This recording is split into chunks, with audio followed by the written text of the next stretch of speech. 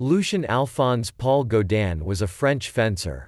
He competed in foil and in épée events at the 1920, 1924 and 1928 Olympics and won a gold or silver medal in every event he entered, accumulating 4 gold and 2 silver medals. This record is tied for the best French Olympics performance, matching fencers Christian Doriola, then followed by both Philippe Cattiau and Roger Ducret. Gaudin also won 2 international champions titles in épée, the European title in épée and 9 consecutive French titles in foil.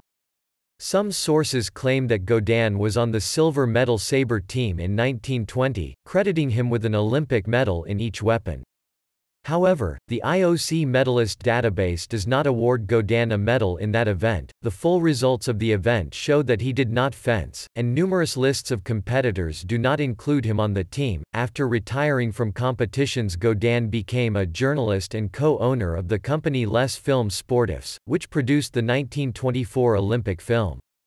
Gaudin committed suicide in 1934 when his company went bankrupt.